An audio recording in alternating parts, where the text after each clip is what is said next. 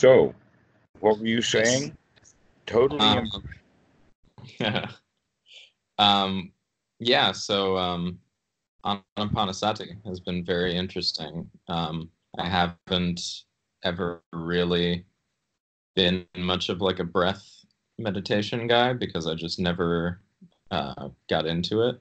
And it's been very, very powerful. Um, I've my I really enjoy the new way of thinking about sati, not as not as necessarily like mindfulness, but as remembering. Mm-hmm. Shifting that. And it's been very interesting. There's like it almost feels like there's this natural kind of lightness and wisdom that I sometimes feel when I come back from noticing that my mind has wandered back to the breath. It's almost like, oh, nice. I don't actually have to continue with that, you know? Excellent. That's the way to cultivate it precisely. Yeah. It's like, And oh, I don't have to think about that stuff. completely. And yeah, In, it's, yeah. Go It's ahead. like, it's like a great unifier of all of the distractions that you could possibly have. It's like, nope, just come back to the breath. You know, that's always a better idea than Right. That in fact, the here now very, very rarely has actual, clear, immediate danger or actual, clear, immediate things to be done. exactly. Normally, the here now is quite a nice, pleasant place, and yet people spend their time in the here now thinking about all of the dangers and all of the problems. That yeah, it's been a very powerful thing to realize is just that like when I'm not super kind of caught up in mind talk and all that stuff, that like normal moments are like quite pleasant. You know?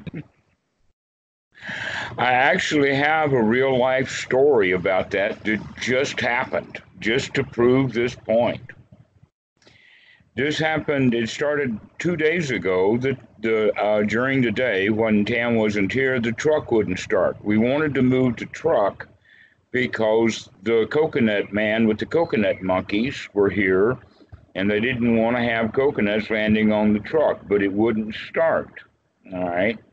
So later, the thoughts come, oh, we've got a problem. We've got to go get the truck started. What can I do about that? Maybe we need a charger. Maybe we need a new battery. Chargers are cheaper than batteries. And if I get a battery and then, then I say, no, wait a minute, out. Not my problem. Yeah, And I just forgot about it, within 5 minutes after the yeah, actual incident, and then it was over for me. The next morning, I look out, and there is Tam in the yard with a different truck, an old different truck we've never seen before, with a tie driver that I recognize. And who is it? mm-hmm. But it's one of the guys that does the monkey business, uh bringing out the coconuts. yeah, And so there he is, and he gets it started and spends some time with it. And Tam eventually gives him some money, and off he goes. He winds up being a neighborhood shade tree mechanic. But it turns out the whole point is there really was nothing for me to do. right, So the car won't start. Forget about it. It'll take care of itself. And exactly. oftentimes, many of the things that we do want to have happen, a lot of other people want those very same things to happen. So just let them work on it. In fact, in many cases, one more hand is not going to help. They're wrong when they say every vote counts. Oh, no, it doesn't. The Republicans guarantee that's not going to happen. And so best thing to do is just to forget about politics. There's enough people worried about it already. They don't need somebody else to worry about politics. Right. And in this case, there was already enough people worried about getting that truck started. I didn't have to do that. Right. No, that's something I notice all the time is just like, and especially also when I'm off the cushion, it's just like finding that I'm in one of those loops and one of those whole, what am I going to do? What do I need to do? Blah, blah, blah, blah, blah. And then I just come back to the breath. And then I notice like some minutes later, I'm like, that was completely unnecessary. Like I did not need to spend any time thinking about that stuff and getting all riled up and getting all worried. It didn't serve any purpose.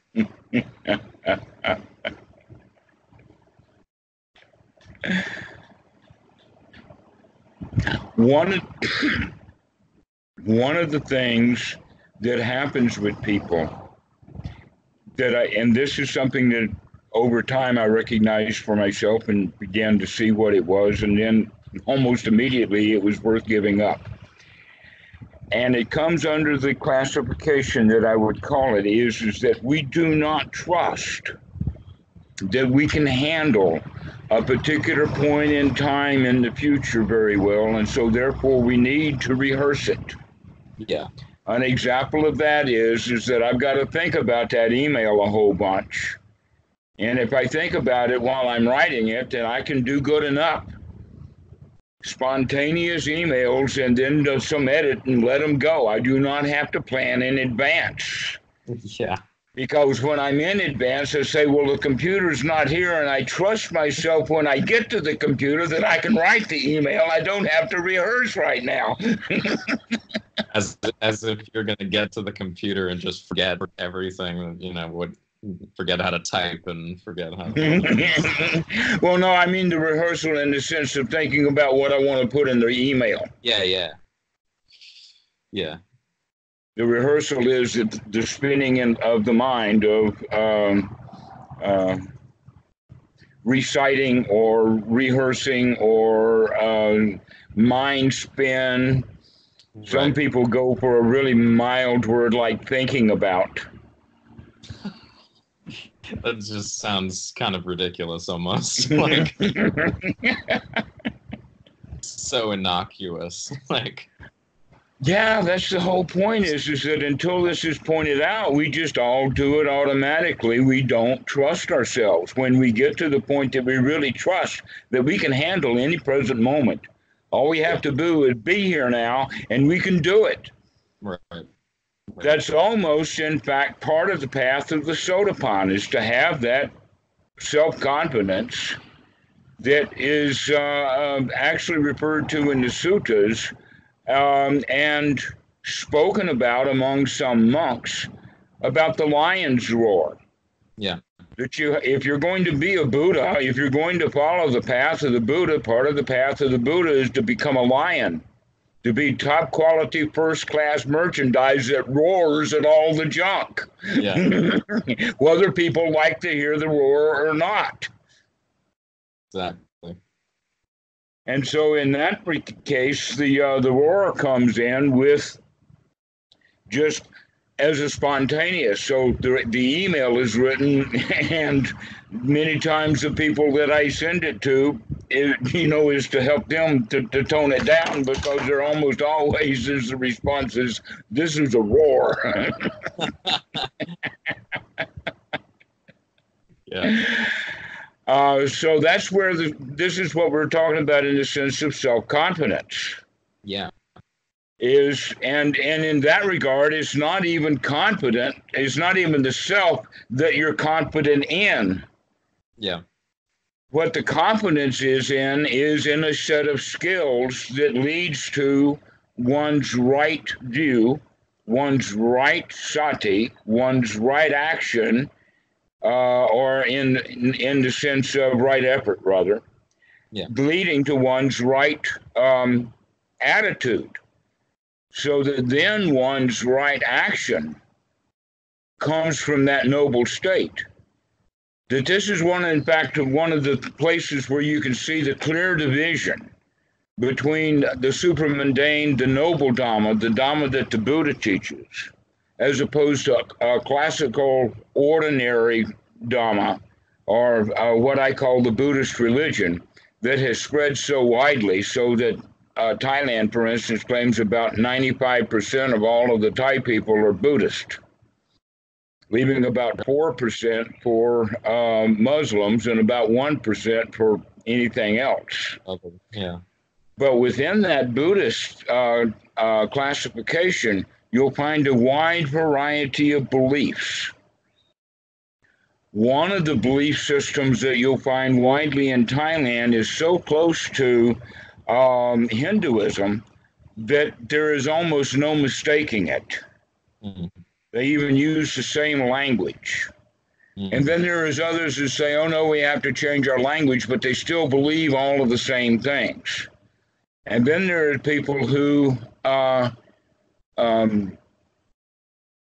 let us say, this is very interesting because this next group that I want to talk about is actually part of my Thai family, and my Thai wife fits into that. And that is that what much of the culture of Thailand gets is the very, very best qualities of Buddhism that is raised right into the culture. Mm. And because of that, they do go to the temples and do some of the pujas and some of the things like that. But they also recognize that that's just part of the culture, it's part of the puja, that when Tam takes Kitty to the temple to do the puja, Kitty knows that this is just part of being Thai, rather than we're actually expecting any magical things to happen by doing the puja. Right, yeah. And so what we're talking about is a vast amount of Thai people, or pool of Thai people, that really enjoy and love Buddhism, but they don't pay much attention to the temples. And they do not pay any attention to the magic, so that the average Thai person on the street, if you ask him, does he believe in God, he will laugh before he stumbles into an answer that he doesn't have. Yeah. Because it's just not part of the culture or anything. And then there is a smaller group that up until, let us say, less than 100 years ago, was distinctly within the Sangha. And that was the actual real supramundane Dhamma that released people from their suffering. And the Bhikkhu Buddhadasa then got into a great big deal of trouble in some quarters because of that. Mm-hmm. But for another great big group of people, it was a big ho-hum, who cares? But there was also enough nobles within that group of the monks that were making judgments about it, that the whole community came to understand that Bhikkhu Buddhadasa is teaching the really good stuff. Right. He's right. Yeah. And this is the best high quality stuff that Buddhism has to offer. The problem is he's teaching the wrong people. Right. Yeah. Okay. Just like Jesus says, don't spread your your pearls among the swine. Exactly. The answer is, why not? Swine like pearls too. They think they're very crunchy. Exactly. So this is what's happened, is that this deep Buddhism that is being opened up to the West now through, there's quite a lot of us. I can name you quite a few that's involved with this. Robert Bucknell and Bhikkhu Dhammavitu and Santikaro and Christopher Titness. There's just a whole group that are working on, Robert I also are working on translations or teachings and doing all kinds of things with Bhikkhu Buddhadasa. But what I find is there's a lot of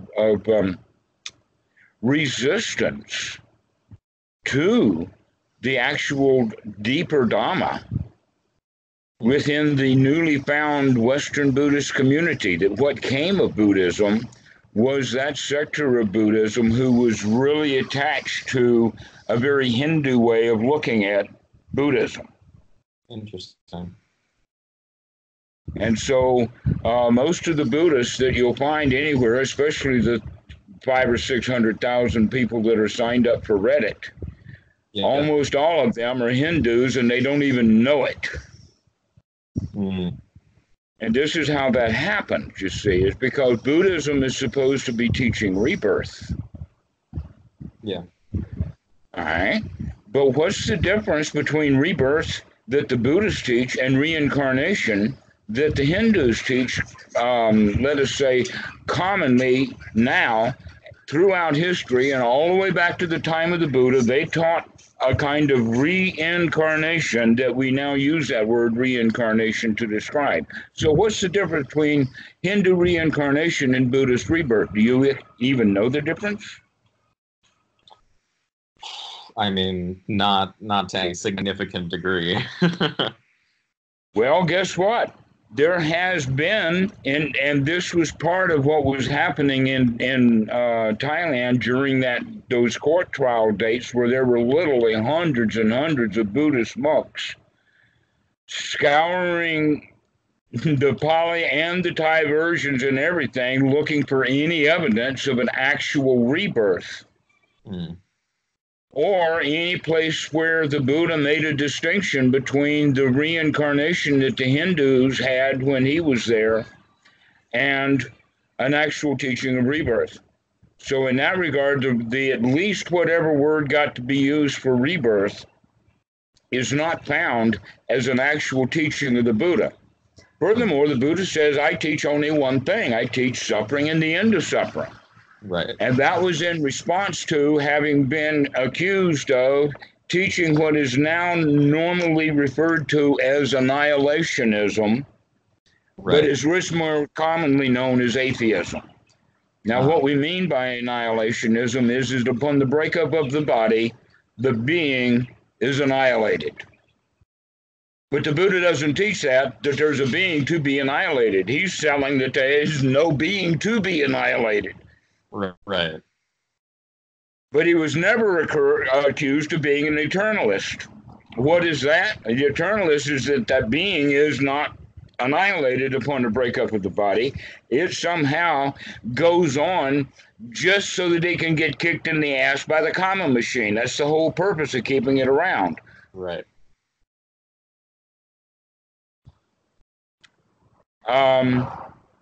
That's really strange, why a kamma machine would really want to keep punishing people for the bad deeds they do. Right. Yeah. So anyway, back to the point here is that what happens when people have really strange beliefs about deep, dark pasts and far-off futures is that actually adds an additional burden to the fact of being here now, because we don't need to think about the truck that didn't start yesterday. We don't. What's yesterday? Yesterday is just as far in the past as 300 years ago is. Yeah. And in that regard, we don't need any issues about the past. But here's where that point comes in: is that many people in Buddhism have taken that noble right action and noble right speech that one, let us say, really is intentionally cultivating when he's reached, let us call it, that he's enjoying the fruit of sotapan. That's the best way I can describe it. When one is enjoying the fruit of sotapan, he doesn't want to break any of that stuff up.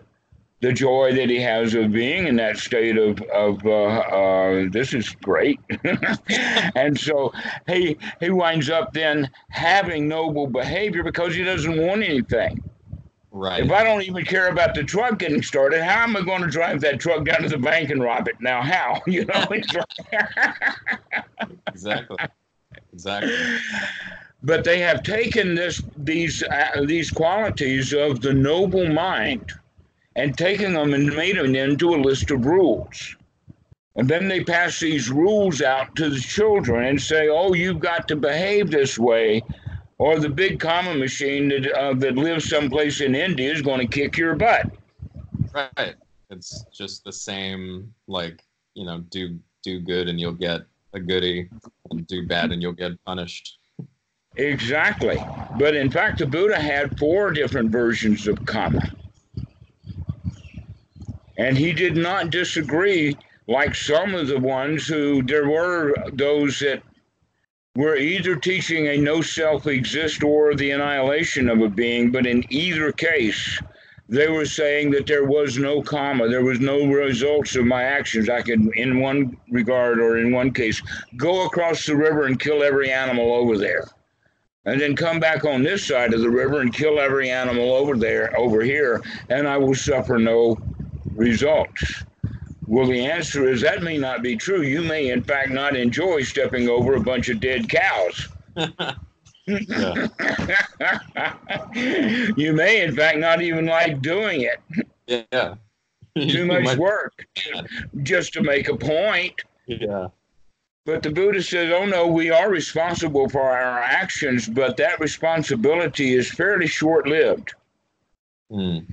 And one of the ways of looking at the short-livedness of it has very much to do with modern physics. And here's a clear example of that. You do know that in Newton's law of gravity, that things are divided by the square of the distance. So the further 2 objects are apart, the less gravitational pull they have on each other, right? And we also know that no matter what speed we go at, the further 2 things are apart, the longer it takes to go from one destination to the other. So therefore, effectiveness of kamma is going to rot away at the square of the time that it exists. I don't think anybody's actually figured out a law that has that in it.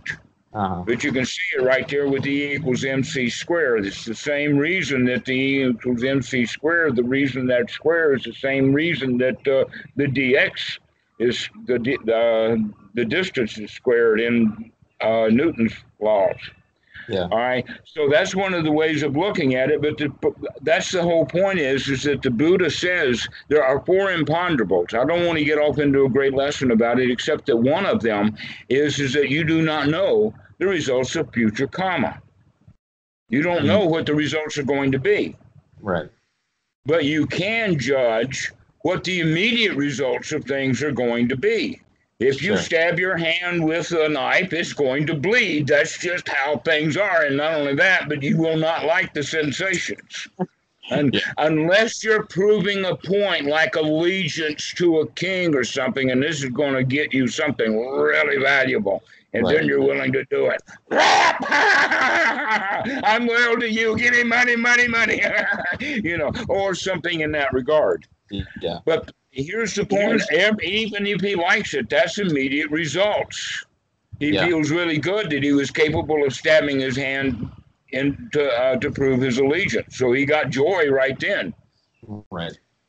All right, so that's the way that kamma works, is that, and the Buddha talks about that in the Lion's Roar Sutta, is that he knows that the results of kamma is dependent. And he goes back to that whole point about dependent origination. With this, there is that. Without this, there is not that. There was no actual formal scientific law that they knew of in the time of the Buddha, but we certainly know it now. Right. And it's called the law of causality. Yeah. Or the law of cause and effect. You do this, you get that. You stop doing that, you won't have that anymore. That's just how things are. All right, and in fact, that's what anicca, or that changing quality, is all about. For instance, it's very hard for a small bug on the floor to be seen until that bug starts to crawl. When it moves, now it's changed, and because it's changed, the eye can pick it up and see it. Right. But things can hide in plain sight by just not moving. Look like that it blends into the background and everything is cool, but if it tries to run away, you'll chase it. Yeah. All right, so this is the whole quality of about anicca, is that it has to do with cause and effect, it has to do with immediacy, and that's the kind of kamma that the Buddha teaches, in the sense of there is good kamma that gives good results, and there is bad kamma that gives bad results. But the longer that karma do good, it may take, let us say, the longer it takes to get the benefit of the good results from it, the longer it takes, the less likely it will happen. Mm. But now that's only two laws. And the Buddha says, oh no, there's a third law. And in fact, this third law really destroys the first two anyway, at least the long-term ones that people think of that has some sort of magical karma machine. All right. And that is that there is an action that is both bright and dark and gives both bright and dark results. Now, what that means is that there is action that is mixed results because it's got mixed motives, and the motivations have to do with opinions anyway. Here's a very clear example of it. The flag goes down on the play of the football field. Half the people jump up in the air and yelling like this is a wrong thing to do, and boo, and all of that. The other half of the crowd jumps up and they say, yay! Generally, they're on one side of the station or the other. They're not going to be very mixed, so they may start taking it out on each other, right? Duking it out. But that's the point right there. That proves that action of throwing that penalty flag was a mixed action that had mixed results. Yeah. Because when those reps or whoever throw those flags, they know that by throwing that flag, they're going to cause an uproar. Yeah. So this is the way that it works. And here's the interesting thing. All right, let's go to a really bizarre result. Hitler and the situation with Auschwitz, some people will say, caused the nation of Israel. Sure. Silver lining. I mean, all right. Was it worth 6 million? No, it was not. It was not worth it. But you can't say that there was not some sort of mixture in there. It wasn't 100% bad action. It's funny because I was actually just thinking about that with that exact same example about how you can't have Nazi Germany without the nation of Israel. It's interesting. I think it's the other way around. Oh, right. You could not have Israel, the nation of Israel, without Nazi Germany. Yeah. Definitely. Look at your calendar for.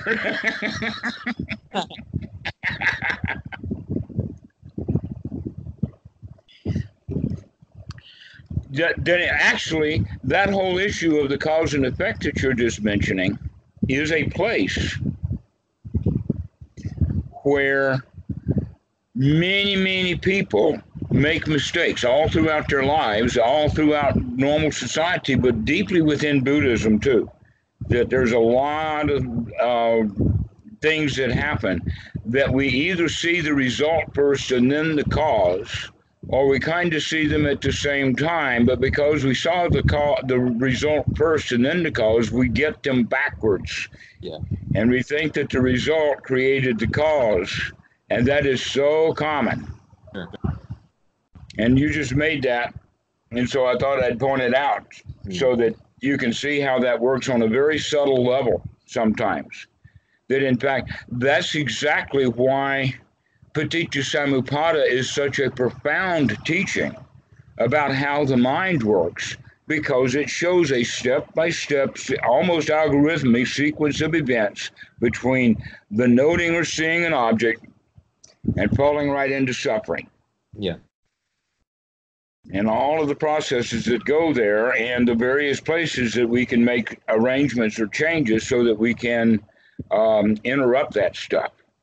And here's the thing that's very interesting also is that anapanasati that you have started to practice, when it's practiced well and correctly, it actually puts the student in a place to see Paticca. In other words, anapanasati practice is also related to and the seeing of Paticca as it's in process.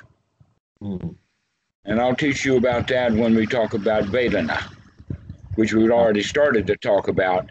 But being able to see that stuff that's bubbling up in the mind in the form of old thoughts or old feelings is exactly what we're beginning to look at. Right. Yeah. Memoried things. And here's the reason for that. Almost all of the bad feelings that you're capable of having right now, regardless of the news or the situation or the bomb that went off or the granny who died in front of you or anything like that, all of the feelings that you possibly could have right now, you've already had those feelings before. Yeah. Quite possibly right often. Mm-hmm. And so you're already pre-programmed to feel really bad. Yeah. Yep. And all it takes is just a tiny little trigger to shoot off a really big cannon sometimes. Yeah. But what we don't have is we don't have that kind of, let us call it, just jokingly and stay right along with it, a weapon, mm-hmm. so that we can pull a tiny little trigger and a big cannon of joy goes off. Right. A big cannon of, wow, this is so wonderful. Yeah, that never happens. No, yes, it does. It's a skill to be developed. Right. Right effort, exactly. Yeah. All right, and all we have to do is train. We start off with a Derringer, and then we get a pistol, and then, a snub nose, and then we get a big Army automatic, and then you go to the, what is it that Dirty Harry carried around, a Magnum, and then you go to some big weapon, and finally you wind up with your own nuclear bomb, and all you have to do is push it, and it goes. That's right. And in that regards, it's just a skill to be developed. Yeah. And that's what we're doing with that. And here's the reason or rationale behind this. And that is that we, everyone, human beings, are out looking for pleasure. If we were not out looking for pleasure, most of the businesses would just dry right up, including all of the brothels. The police stations would close down. I mean, literally everything that we have our society is literally trying to rope in all of the desires, while at the same time the entire society is promoting those desires. Go, go, go. Buy this. Take our ritual. Give us money. Work hard, work hard, work hard. Get ahead. I've already got one. In fact, I've got another one, and I don't want to use it either.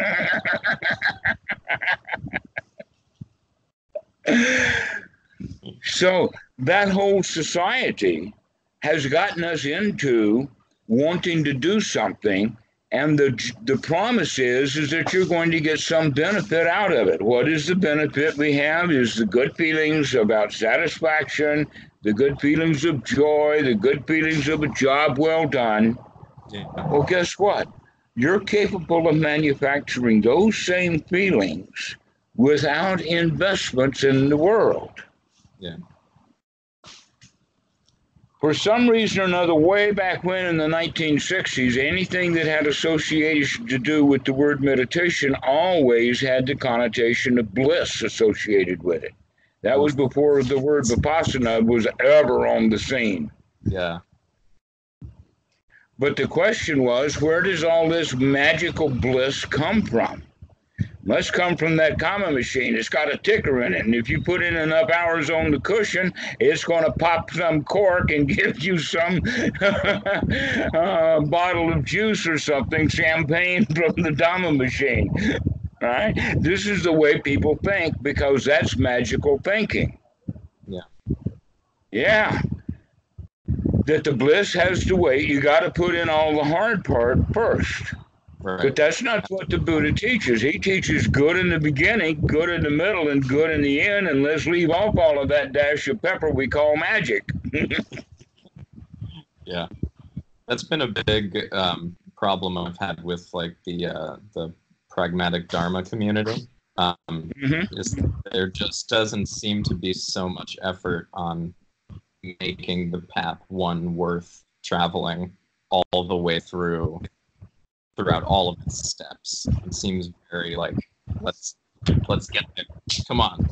Like, and really just sit down and just put thousands and thousands of hours into it's very like you need to climb Mount Everest.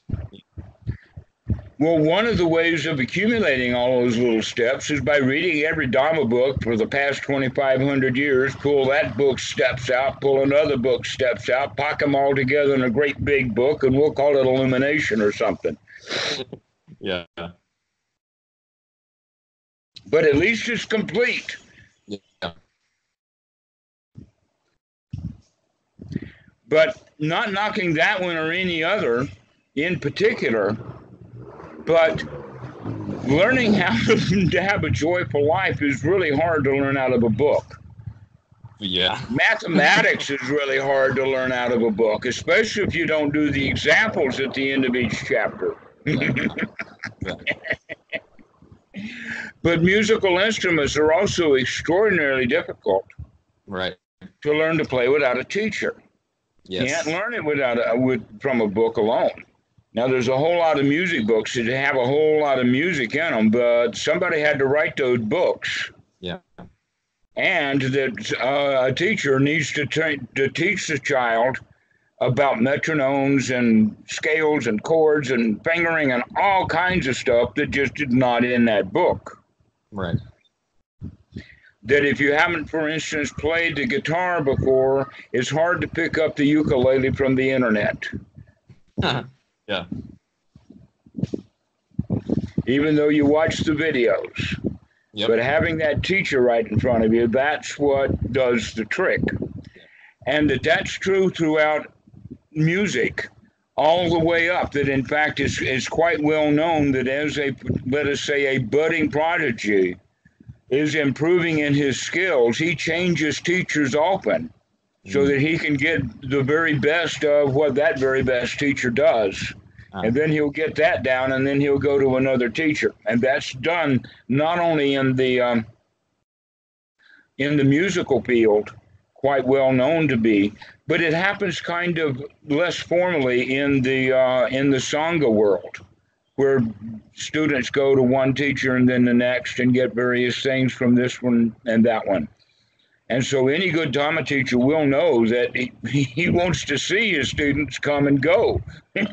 Don't hang around and suck on my finger. There's too many people wanting to suck on it. I've only got 5, you know. So that's an important quality is that a good Dhamma teacher wants to see good results. Yeah. And so there's no holding back. Yeah. And so the very best of the Dhamma, this noble Dhamma, will find a foothold in the West. There are enough people that will get it. And that I feel very pleased that Achan Bhikkhu Buddhadasa has put me on to doing these videos. Yeah. And they're of enormous value, I think, because the readership is going up. Yeah. Yeah. They really are. And I like that because otherwise all of those folks that are looking at those videos and getting something out of them are not calling me on Skype. Otherwise I'd be on Skype all the time. But still it's worthwhile. So let's take a moment and put some of this stuff together. The points that we've tied up around is that magical beliefs of any variety is basically the belief that I can put things off magically. Yeah. And they'll come back like a boomerang. That's interesting. All right, that's what magic really is all about. That we can put things off. That I don't have to do the right effort that I need to put in right now. I can just do some puja and do it next time. Right. That's a very common attitude in Asia, and I imagine that it's already picked up in the West. That all I need to do is be a good enough Buddhist by following a set of rules. Yeah, Pardon? Definitely. Yeah, that's definitely manifested itself. you know. Yeah. Well, but they're missing out on the fact that they could be completely happy. They can, all they have to do is change their attitude about how, you got to come do the work. Yeah. And the work is supposedly easy to do. Yeah. That this is not heavy lifting. Mm-hmm. But actually, it has to do with identification. Yeah. If you could see something as suffering, as dukkha, then you're much more likely to let it go than if you think that it is in fact sukha. Yeah, definitely. So, definitely recognizing what is suffering and what is not suffering is a major aspect of the Buddha's path. That's why it's there. And in that way, as meditators, you should actually start looking for states that are free from suffering. Is this good enough yet? Am I satisfied yet?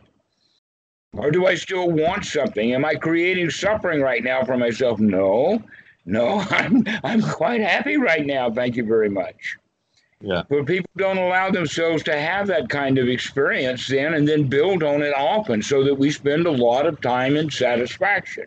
Yeah. We still want things out into the future. Mm-hmm. So if we can begin to develop these feelings so that we can give ourselves the very best of feelings, then we no longer want so much from the physical world. Right. So this leads into that point about the fourth kind of kamma, to tie that back. The fourth kind of kamma is a kind of kamma that is neither bright nor dark. And it leads to results that are neither bright nor dark, but it does lead to the end of kamma. Action that leads to the end of action. Right. All right. Now, how does that happen naturally? It happens naturally because if we are on guard for dukkha, then we are naturally not going to be doing actions that will create dukkha. We're going to look in advance, plan things in a way to say, if I do that, if I hit my thumb with a hammer, there's going to be unfortunate results. Let's not do that. So we begin to see what's going on. We begin to understand, for instance, that anger hurts the guy who's angry. It doesn't hurt the other guy until you can get him to be angry too. Right. That's the whole intention, is to make him angry. Yeah. And so when we recognize that anger, in fact, has no value, and it took a while. I thought that there was power in it, that I could get my way. Sure. I did sometimes. I've actually gotten angry in front of people doing visas just to get a visa quicker. Yeah. But it didn't work so well. Mm-hmm. I mean, I got the visa, but the next time I came back to the office, nobody wanted to look at me. Luckily, that was a long, long time ago. Uh-huh. So, this is the thing. If we can recognize that our suffering creates dukkha, if we see our anger and know it, then we will automatically want to refrain from it or any of the other kinds of behaviors that would be negative action. So our actions now are free from negative results, and it doesn't have that component. But if we can also get to the point of we don't really want anything, and the first example would be, I really don't have to build a temple in the middle of this town to be a high quality human that everybody looks up to. I can do that with a smile, and I don't have to build that huge building. All right, so that's an example right there of not having to do good action so that we can get some benefit later from it. Mm-hmm. But normally those guys don't even do the big temple in the front of the village for the fact that now they're very special and highly respected in the community. He built that thing so that he can get a better life, because this one is still trash. Yeah, exactly. Isn't that interesting that this is the state of mind that people have, and that state of mind is there across every religion? Mm-hmm. It's across the Buddhist religion, it's across the Hindu religion, it's across the Christian religion and Muslim religion, and just about the only one that's kind of coming out of that is the Jewish religion, because it's not a religion anymore. It's just dietary restrictions that they refuse to follow. And so congratulations for that. Because everyone else is going around doing magical tricks, trying to do good in order to get good results, just like the meditator does when he goes in there and sits down for 100 hours, keeping track of them, thinking that that kamma machine is going to, bring him that bottle of happiness someday. Yeah. Instead of recognizing, oh no, it's got to be done now. You cannot wait. Every minute. And this is why the Buddha talks about it. I don't know exactly where it is, but it's just a really well-known story, and that is practice like your hair is on fire. As you can see, I did. You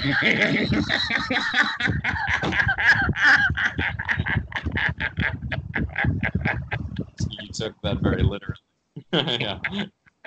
Yeah, I'm doing that. Yeah, for like somebody who's like head is being forced underwater or something like that. Yeah. Ah, yes, that's another one. When we recognize how much suffering we put ourselves through, we really want to start being on guard for it so that we don't let that stuff in. Yeah. And the best way to do that is by being in a really nice state of satisfaction. Yeah. So that's the first part of anapanasati, especially within the context of that Vedana where we have piti and sukha. The piti is the win. Oh, I've got it. And then the sukha is nice.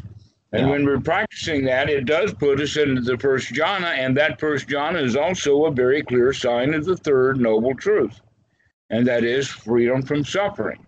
Mm-hmm. And once we begin to practice in that state, we think it's so nice that we don't want to leave it. Yeah. And so we start being on guard for the kinds of things that'll pull us out of it. Mm-hmm. So back to the issue of the kamma. This is the fourth kind of kamma, that we stop doing things just to get good results, that we get our good results right now. That if I can give myself good feelings in my own mind, within my spiritual body, let's say, then why should I have to go take the physical body down to the store to get the pleasure? Right. In the physical world. Don't need to do it in the physical world, but that's what everybody's looking for. We're looking for satisfaction, we're looking for pleasure, and we're thinking we're going to find it at the market. Yeah. Rather than within. Yeah. And so by practicing it within, that brings us to that kind of kamma that leads us to the end of kamma, because we're already satisfied and there's nothing to do. Nothing to do and no place to go, and I'm satisfied with the way things are. Thank you very much. I like this. Yeah. But a lot of people say, yeah, I know that you're in that state and it's really nice and all of that, but I want to be enlightened. Totally. Yeah. I need to do a thing to get a thing. Yeah. Mm-hmm. Well, that's possibly the very best definition of enlightenment that I can think of, is just the simple word satisfaction. Mm. When you become completely satisfied with things, then what left is there to do? Yeah. If enlightenment is above satisfaction, then you ain't satisfied yet. So you at least got to put satisfaction up there with the level of enlightenment.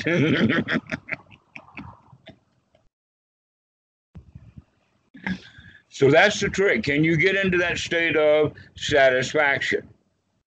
Step 6 of anapanasati. And from there, we can be on the perch so that we can make sure that the thoughts and the feelings that we have will be the kinds of thoughts and feelings that don't take us out of this state of satisfaction. And so we start being on guard with thinking about emails that have to be written, or trucks that won't start, or all of the kinds of things that put our minds into turmoil when we don't need to think about those things until it's time to do it. Right. And if you wait long enough, it might not be needing to be done anymore. I just take care of itself. Yeah. Things will oftentimes take care of themselves. It's true. Yeah. So this is a way of looking at the world, of just taking a breather, literally. Yeah. Every time you can think of it, take a breather. Get out of the mind, in the mind that wants things, and get into the mind that's satisfied. Yeah. And even though this is so clearly pointed out in the suttas, it's hard to understand why Western Buddhism hasn't figured this out yet. It's not a hard practice. What's hard is to figuring out what is the actual correct practice. Once we figure out the actual correct practice, then we can do that actual correct practice fairly easily and get good results fairly quickly. Right. And I've got a lot of students that are that are actually will tell you they're satisfied.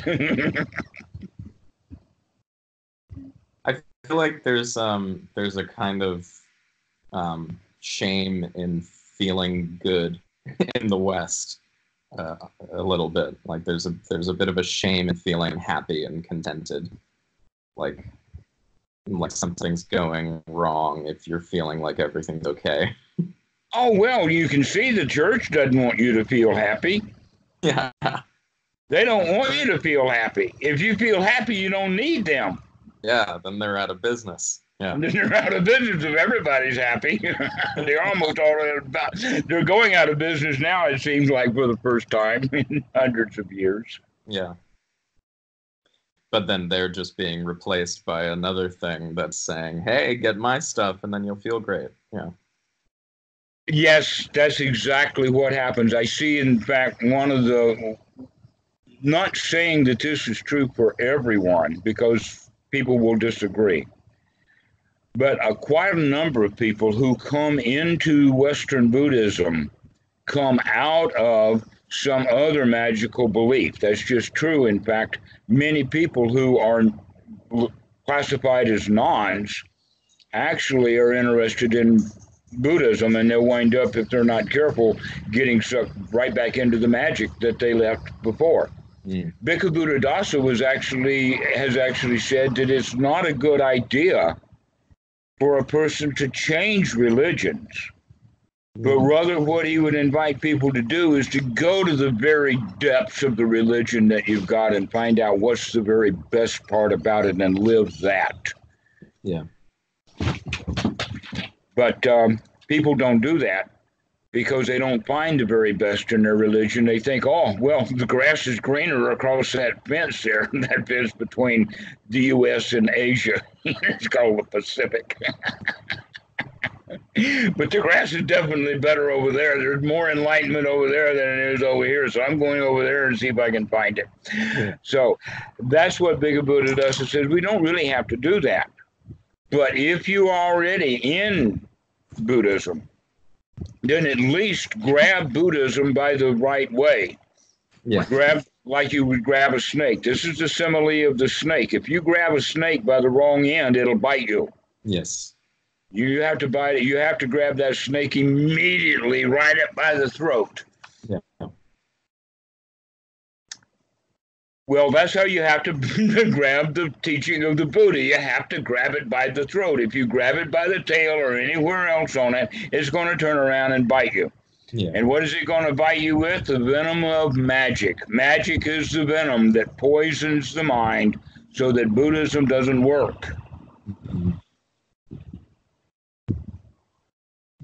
And so if we are coming out of saying one magical system like Christianity and come into Buddhism, it's very likely that people are going to pick up a magical form of Buddhism right off the bat because that seems to be what's most available. Hmm. And then they get really stuck in it, just like they were stuck into Christianity at one time. Right. Almost to the point of, even though they cannot either understand the difference between rebirth and reincarnation, or they cannot find it anywhere in the sutras because it's not, then they get to the point of, okay, we insist that rebirth is a teaching of Buddhism, and anything against the teaching of rebirth is not Buddhism, therefore it is not Buddhism. It is an alien thing, and therefore you are banned from our Reddit website.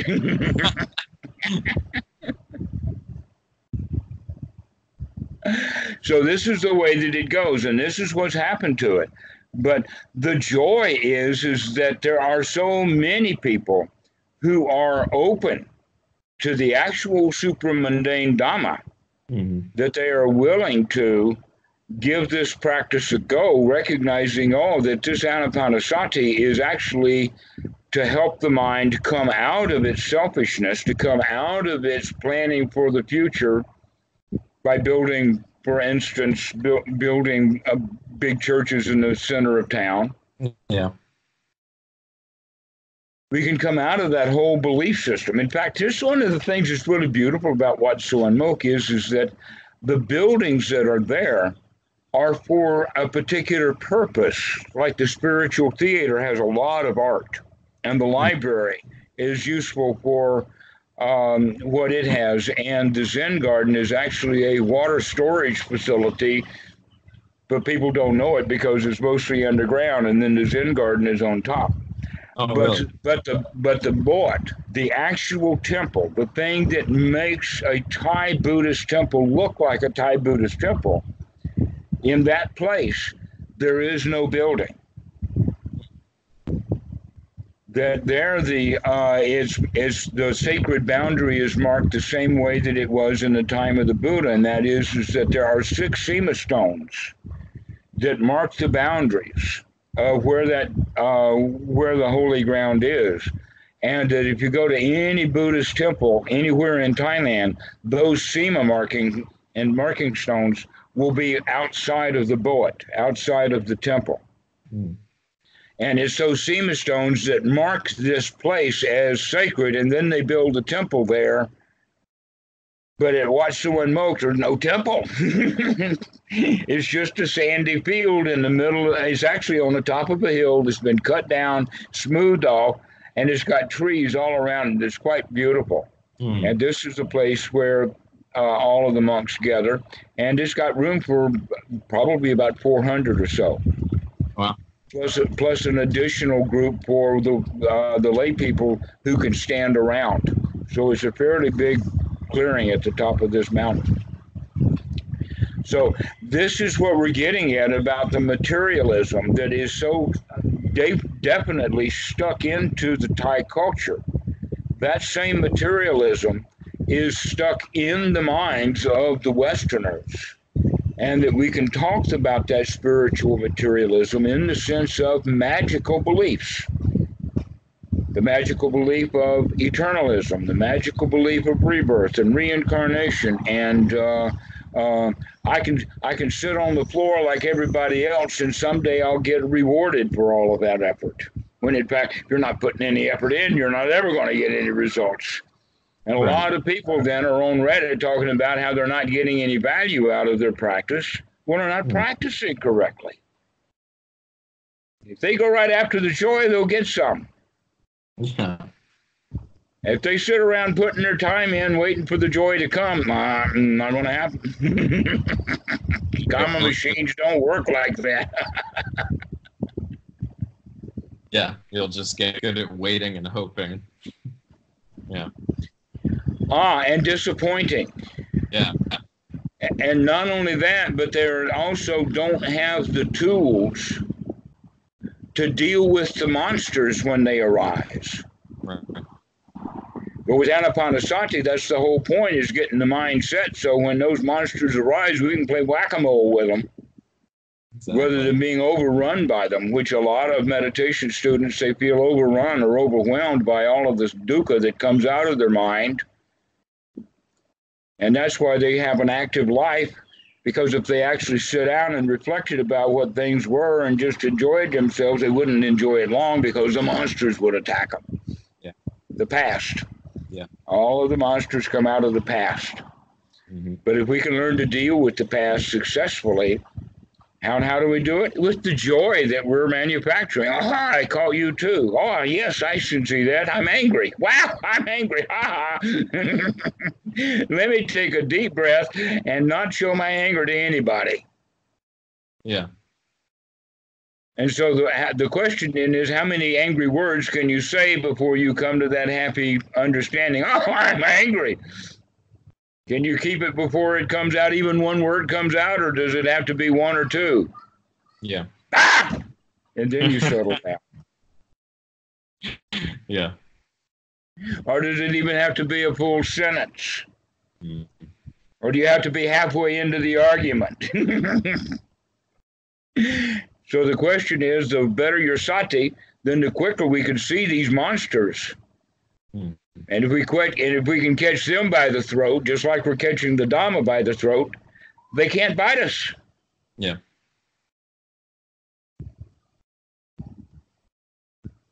And so that's why we want to stay in that happy state, that state of satisfaction, is because when in that state, when that stuff comes up, we're not going to allow it to pull us out of that happy state.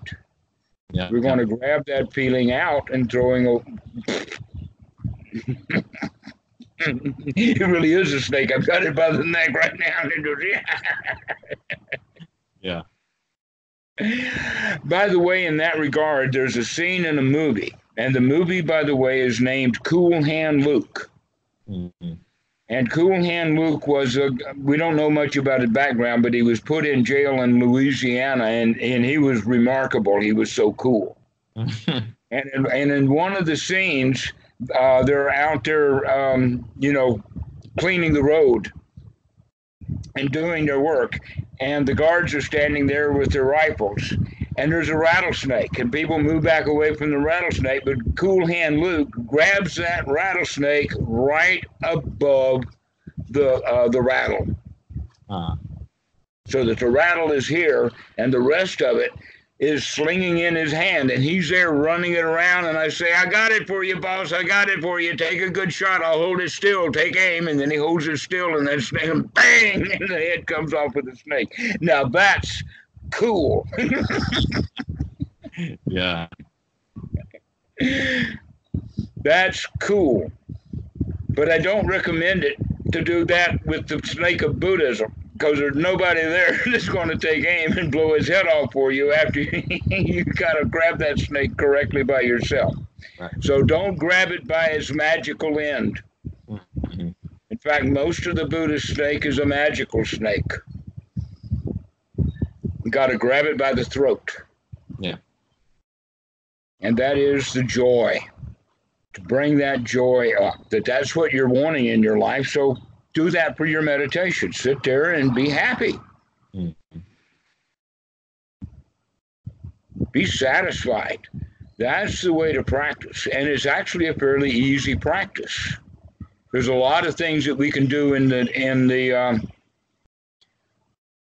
I have a group of tools that we can use. And those group of tools are what I would call triggers or anchors or whatever like that will help us be mindful throughout the day to come back to this joyful state.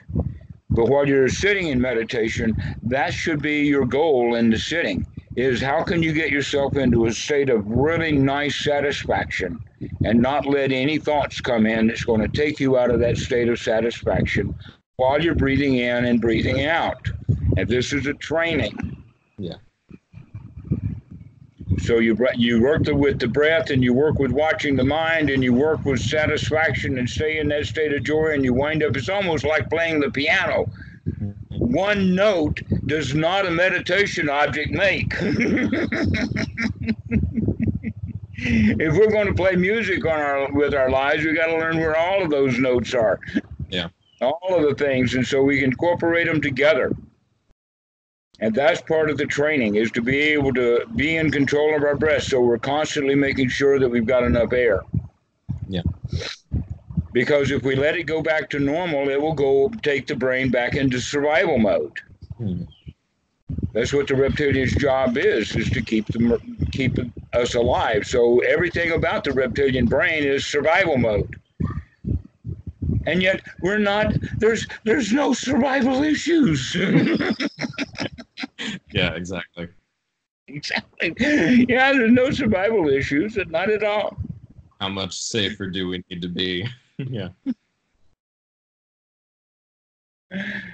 So this is kind of an overview, but I did want to make sure that you understand that question about the four kinds of kamma, and that all kamma has to do with something that has a cause and effect or immediacy to it, rather than long term.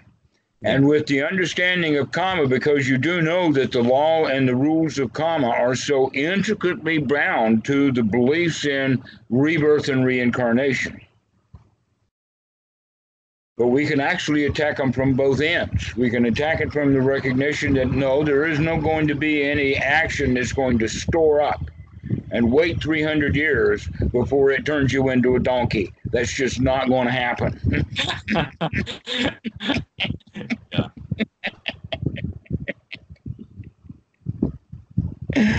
But what you do has immediate benefits. If you practice anapanasati and gain the skills, then that's good action is going to give you extraordinarily good results. But those extraordinarily good results that you have from those actions are going to put you out of action.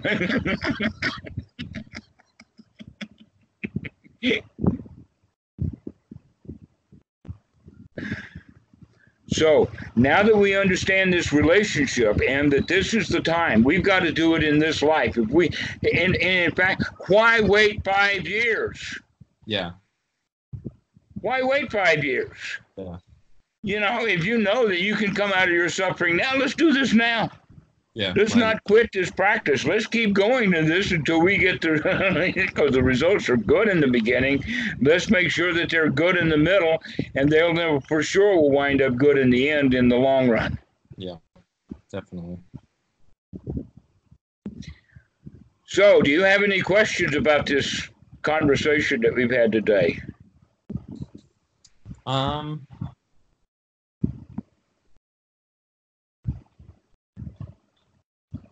No, not really. I will say that I had a meditation yesterday where for the first time, like I actually did start to enter like this state that just felt very nice.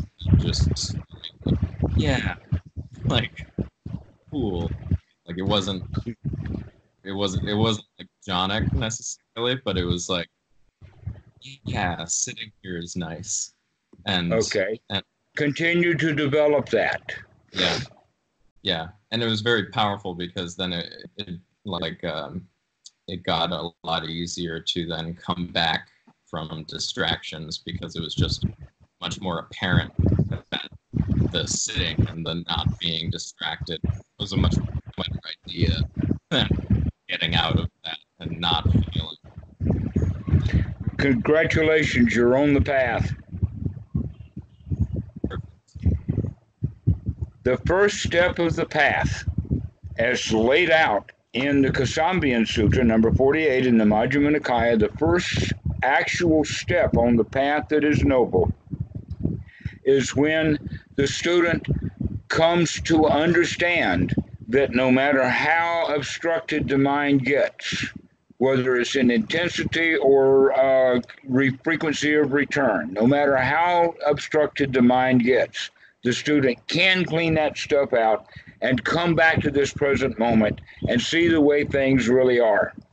Now, that stage is a state that is noble, it is super mundane, it is a factor of the path, and it is an aspect that most people don't ever get. They don't ever get to the point of saying, I know that I can clean out my mind. Yeah. And so that's the first step along the path. And I think that you're about to say, I can do this. Perfect. Great. That's it. That's the end. I can do this stuff, and I'm getting the benefit out of it. Yeah. Mm-hmm. Great. Pat yourself on the back. Or whatever. All right. Well, let's finish this call then. I think that you're on the path. Let's keep going. There's more to be done, but this is the place that you need to sit and rest. Yes. To keep that mind clean. Mm-hmm. And deeper stuff will start to come up. We'll talk about that later, whenever it does, and you can see it. When the dukkha comes, we'll talk about it. Until then, let's work on more and more sukha. Yes. More and more pleasure, more and more joy, more and more satisfaction, more and more the attitude of a lion that I can do this, that I am a winner, that I can clean out my mind. Mm-hmm. I am not a victim to my own past any longer. Yeah. Or the kamma machine for that matter. Or the kamma machine. Yeah. Great. That sounds like something I want to do. Excellent. Enjoy. I will. Okay. All right, Max. Well, we'll see you next time. Maybe in about a week or so. Yes. All right. Excellent.